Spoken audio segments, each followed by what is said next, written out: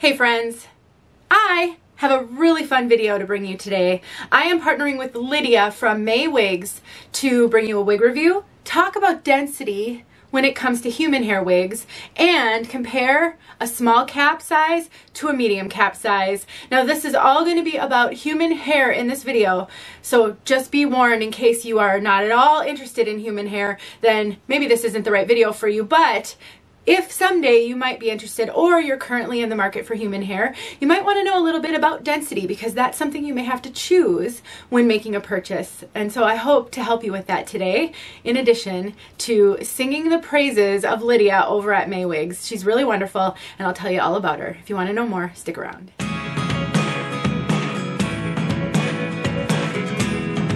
My name is Denise. I'm also known as Hey Wig Sister on Instagram and Facebook. I am partnering with Lydia from May Wigs to bring you this video. She sent me Marissa, and a while back she sent me Willow, which I have already reviewed, and I did a Tip Tuesday video showing you how to cut lace on these types of wigs. I'll cover that very briefly in this video, but I will link that video down below, so if you've never seen it and you could benefit from learning how I cut back a 13-inch lace front, then that'll be linked below. So I'm going to timestamp everything in the description in case you're only here to see certain things, but here's how it's going to go. I'm going to review the piece on my head for you so that you can understand this piece and this color a little bit better. I will also show you this color outside. I did all of that with Willow, and I'll make sure that video is linked below, so in case you want to see this gorgeous red, you can go do that. I'm not going to cover that in this video. After I do that brief review, then I'm going to show you guys the difference between 130 density and 150 density from May Wigs. I'm going to talk about why purchasing a wig from different retailers, especially human hair, can be so challenging, because there's so many variations and there's not a real standard that everybody follows, which can be really hard for us as the consumer.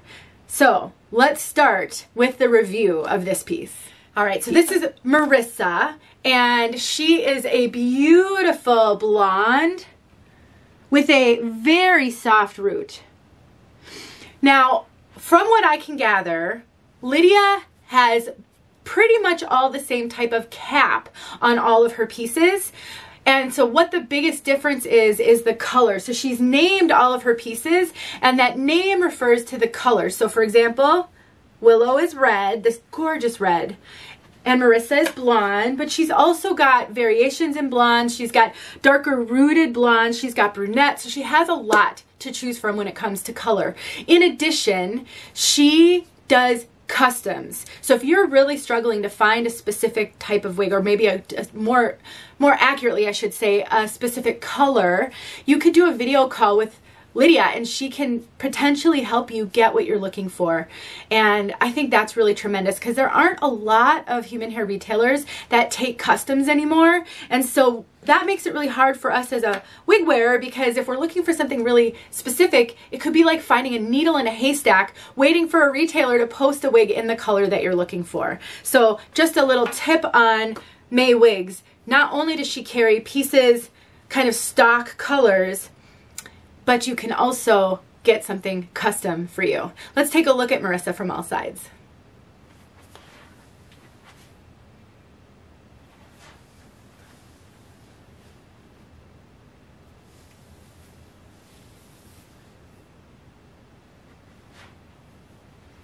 Now, when it comes to cap, let me show you with Willow. May Wigs caps are 13 by 6-inch lace top wigs. What that means is you've got 13 inches of lace. Let me untwist these sides here. 13 inches of lace from here beyond the ears all the way around, and then 6 inches of lace all the way to the crown. So on this piece right here, the lace is going all the way back behind the ears. This is all lace back here. And I've got all of this, the whole top is free parting. So you can change the part, you can part it anywhere that you want to part it. And the beauty of a 13-inch lace front is it gives you a lot of flexibility. If you don't have any bio hair, or you're buying a wig that is just a total different color from your bio hair, then you might want to leave more lace. And what you can do is you can cut it so that it, you know, it clears your ear, but it covers all of your bio hair. And then you can use an adhesive to sort of glue it down. And then you've got a wig that you can pull back in updos, high ponytails, everything that you want. And it's going to look like it's growing out of your head because that lace goes all the way down. On the flip side, if you don't want to ever use an adhesive on your lace, and you either have bio hair and you can blend your bio hair with the wig, then you can cut that lace back further. That will allow for tucking without having to glue the lace down, but you will have to blend your bio hair to do that. I made a video using Willow here, showing you how I cut back 13-inch lace fronts. They're also known as lace frontals to work best for me. When I first started wearing wigs and I got my first 13-inch lace front, I hated it. I didn't know how to wear it. I didn't know how to cut back the lace. I didn't realize I could cut it back further, because when you start to cut it back further, you do cut some of the hair off. You lose some of the hair. I show you that in my video where I show you how I do this. I wasn't ready to be cutting any of the hair off of these wigs, so I had at least one lace frontal that I never wore because I didn't know what to do with it. Now I love them because I can cut them back far enough and I just pull my bio hair out to blend. If my bio hair does not blend with the color that I'm wearing, and it doesn't at all with Willow, then I just use a root touch-up powder. I have every color that Style Edit, that's the brand, carries, and I just color my bio hair to match the wig. So that's my tip for you. If you, because you can see what I do here, I buzz all of my hair, but I leave this hair so that I can blend it with my wigs. And when I'm walking around the house with no wig on, I just tuck it behind my ears. I've learned to do that over 5 years of wig wearing, and I just hope that telling you this now, you'll tuck that away in the back of your head to make your wig wearing journey just a little bit easier in the future. Now, something to be aware of with lace frontals is they can run a little loose, sometimes even a little big. So I like to wear a wig grip with my lace frontals, and I love the grip from the Hair Grip. That's my favorite that's on the market today. And there's some really great ones out there. This just happens to be one that I love. And another thing that will sometimes be included with a lace frontal is a strap. Lydia includes a removable strap. It just has a hook and hooks right in so that you can put your wig on and use this strap to create tension and actually, I'm not sure that this is going to work because this is a small cap. So let me take my wig grip off. So basically you tuck it behind your head and then you pull the wig over that. Now, the benefit of a strap on a lace frontal is it does create some extra tension because there are no ear tabs. There's no tension around here. So if you're going to leave your lace longer, then you want a little bit of extra tension to help that to lay flat on your head. Since I cut my lace back so far and I wear a wig grip, I tend to take those straps out and don't use them, but it's nice to have it in case you need it. So just a little tip for you, lace frontals are a little looser, and in order to get a little bit more tension on them, you can add a strap, or often they'll come with a strap. And a wig grip will help a ton in keeping that more secure on your head. The wig on my head is a small cap, and Willow is in a medium cap. My circumference is 21¼ and the first one I got was Willow, and I found that she was just a little bit big on me. Now, because I cut that lace back so far and I don't have ear tabs to deal with, it's not really that big of a deal that this is just a little big on me, because one of the areas where a wig that's too big is a challenge is the ear to ear, especially a wig that has ear tabs, because it might sit on your ears or press up against your ears and be really uncomfortable. But with a lace frontal, you do have a little bit of flexibility in cutting that lace back a little bit further to sort of accommodate for something that's a little bit. You do have the ability to adjust the cap a little bit with the hook adjusters, so do keep that in mind. There's a little bit of flexibility. At her website, she has some measurements listed so that you can choose what cap size to get for you. My measurements are listed in the description box below. I would say if your measurements are similar to mine, This small cap is fitting me like a dream. I absolutely love it, and it is definitely the right size for my head measurement. If you're unsure, just reach out to Lydia. She can help you make a decision about which size is best for you. All right, let's talk about color. This is what I would consider a gorgeous medium blonde with lighter blonde ends. She is definitely kind of almost ombreed it to lighter blondes on the end. Can you see how much lighter those are? And up here, it's like a real kind of a medium to dark blonde. And then it flows into more of a medium blonde. And then it flows into a lighter blonde. This is not what I would consider necessarily rooted, because in person, that's not a dark root. It's looking really dark in my viewfinder right now. This is what I would consider to be a medium blonde root. And so the medium blonde, it starts a little bit darker, gets a little bit lighter, all the way down. I wouldn't exactly say this is a yellow blonde. It's definitely more of a warm blonde. It's not really yellow. It's almost like light brownish into medium blonde. Blondes are hard for me because I'm not a natural blonde to find the right words. But if you like more of a medium, kind of a medium dark blonde going into lighter blonde, if you could do like a color like this and your biggest struggle are roots being too dark, these roots are not dark. You'll definitely be able to see that when I get outside. They're just the perfect, just a darker tone of the blonde. All right, friends, let's take a look at this color outside really quick. You can see it gets a little bit lighter toward the ends. And look at how natural that root is. It's not a dark root at all. So natural, just a beautiful blonde. And if you wanted it a little bit cooler or kind of whiter, you could tone it with purple shampoo. I think that would probably work great. It's just stunning.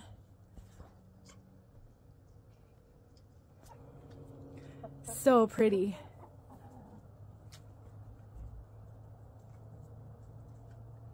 Really excited to be able to show you guys a blonde from May Wigs. And Maxie's watching there in the door. And let me see if I can get him in here. Look at all the chickens. They all decided to come up and see what I'm doing. All right, everybody. Thanks for watching. Oops, there's my finger. Hope that helped.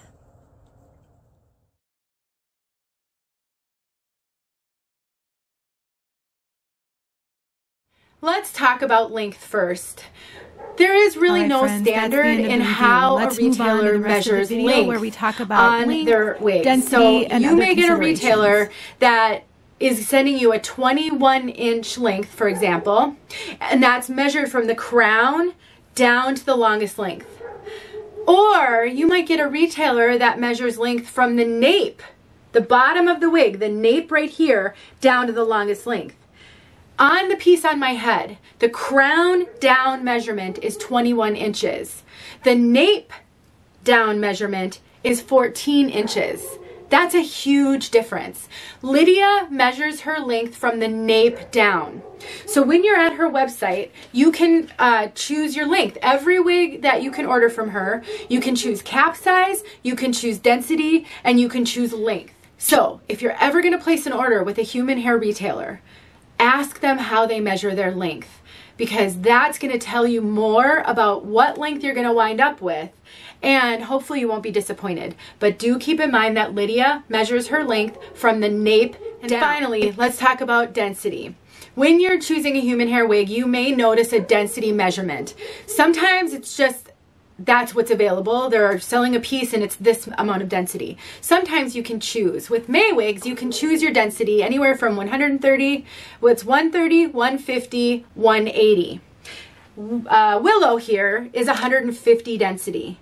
And Marissa is 130 density. I would say 130 density is what you see a lot from a lot of where I notice the biggest difference with 130 density, especially with May wigs. Do keep in mind, density is another thing that there's no real standard for. And I've had wigs that claim to be 130 density and felt super full and super thick compared to other wigs that I have that are 130 density. So you will find some variation, unfortunately, in density between retailers. But what I'm noticing is it's a lot sort of lighter. Can you see how kind of light it is on the ends? That is a really natural look. If you look around at people's bio hair who have longer hair, you'll notice that it gets a lot lighter at the ends. The ends are thicker on this one. I'll take a side-by-side picture of these and stick them on the end so that you can see what I mean. But the ends just aren't as sort of sparse as they were on Marissa because this is 150 density. And I also notice it up here. It does feel like more hair. Part of that is this cap is really big on me, so it can be really hard to tell, but it doesn't feel like super thick up here. I would say they're very similar up here, but it gets a little bit thicker as it goes down, and then the ends are just a little bit fuller than on Marissa. So between Marissa and Willow, I don't know if just holding them side by side, if you can kind of tell that the ends on this one are a lot more sparse. Not unnatural. Please don't hear me say unnatural. Very, very natural. The question is, do you want like va-va-voom hair, or do you want kind of natural everyday hair? It's not significant, but it is definitely a difference. So that is the difference in the density. You got everything that you needed from this video. I do really love Lydia and May wigs. I think they're wonderful. The options that they offer are almost unheard of. I really haven't come across very many retailers where you have this many options when you place your order. Length, density, cap size, it's just really incredible. And her prices are wonderful. She is in the UK, so if you're in the United States or in another country, she will ship to you from the UK. I've ordered from the UK a lot. It hasn't really ever been an issue for me. Her website does give you the currency of your country, which makes it a lot easier, but I really love her prices. I love the quality of this hair, which is absolutely stunning. When I got Willow, I couldn't believe how nice that hair was. She really is doing wonderful things, and I'm proud to be representing her in this video. I really, really am. She's just great. Let me know if you have any questions though. I never ever want to push you to buy something. I don't want to create like a FOMO, fear of missing out, if it's not right for you. Not everything's right for every person. I want to bring you every resource that I can because I just never know what will work for someone. But if you want to know if I recommend May wigs, 100% enthusiastically I do. The coupon code WIGSISTER25 will save you $25 off of a purchase. Let me know though. Any questions, I'm always happy. Remember, I've got my review of Willow linked below and my video where I show how I cut a lace frontal. Hopefully that'll help you if you ever have to do that yourself. Love you guys. I'll talk to you soon.